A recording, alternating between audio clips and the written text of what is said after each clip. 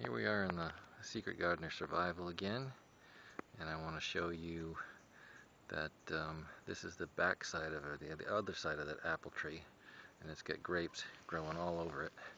If you read my book, The Secret Garden of Survival, How to Grow a Camouflaged Food Forest, you'll see that they're pretty difficult to see right now. It's only when they get ripe that you can even really notice them. But we've got grapes over here that are ripe, and just all kinds of grapes up in this apple tree.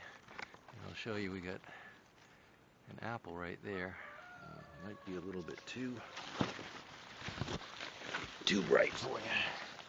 Let me just get around the back side here. So again, we're in this apple tree, and you can see we got all kinds of grapes hanging off of it. Some really beautiful Concord grapes that aren't completely ripe yet. Some of them are ready to pick. And then you can see that we've got some apples hanging off of this as well. That's actually a yellow delicious apple hanging right next to those grapes. See that? There's the apple,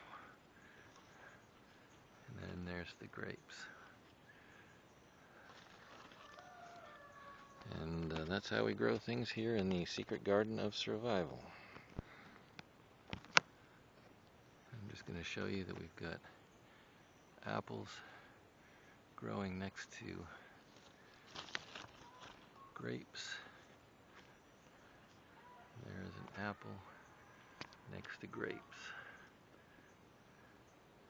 And that just shows you that we can grow